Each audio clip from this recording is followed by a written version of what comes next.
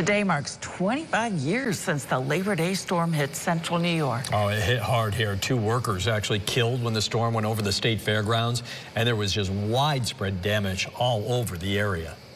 And it was a very eerie feeling, the atmosphere, the sky. It was different. We could hear it rumbling probably 15 minutes to 30 minutes ahead of time.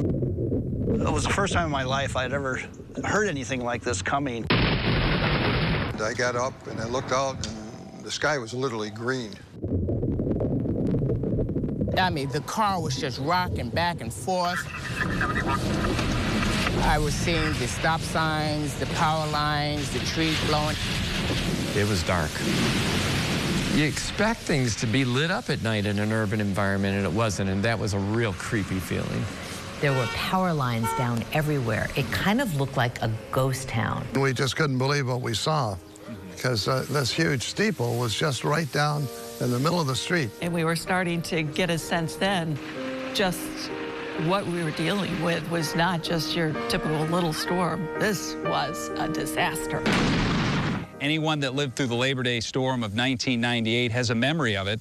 It raced through central New York just after midnight on Labor Day morning and left a path of destruction unlike any storm we've seen before or since. Thousands of trees were destroyed, changing the landscape. 250,000 people were left without power, some for up to a week. And at the state fairgrounds, 2 people lost their lives. It was a vivid reminder of the power of nature. The storm struck right at the end of the long 3-day Labor Day weekend. It was the unofficial end of summer. Nice catch. Trips to the beach were planned. Grills were ready for a final barbecue. For still others, Labor Day would be a chance to check out what was expected to be a record crowd at the New York State Fair. Through Sunday night, they were just 20,000 people shy of breaking 1 million visitors for the first time. Even on a holiday weekend, news was happening. One of our videographers, Eddie Jones, was out covering an overnight news story.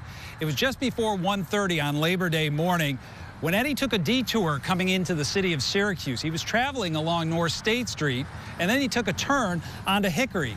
It's at that point when the full fury of the storm hit. Oh, Lord, please. What am I doing here? Oh. The car was just rocking back and forth. I was seeing the stop signs, the power lines, the trees blowing. I decided to try to roll down the window on my left-hand side to try to shoot on the opposite side. That didn't work because the rain was just coming in. It was like being in a wind tunnel. But then you had all this rain that was coming down and debris.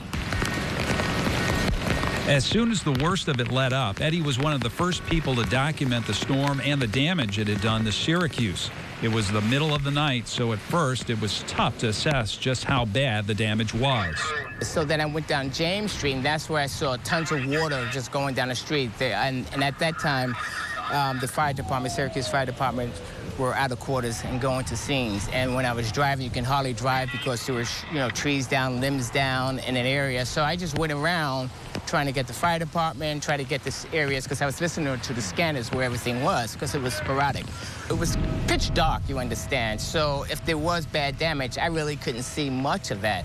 I know that driving through the streets to try to navigate through that was very hard and things of that sort. But I didn't know the extent of the damage until I got back, gave that, and then they sent the crew out because I heard about, the fairgrounds. And the power was out here in the studio, so I remember I had to anchor with flashlights and using our live truck. Yeah, before we had generator, right? Yeah, absolutely. Hey, if you want to see more of our look back at the Labor Day storm, just head over to localeswire.com. Lots there.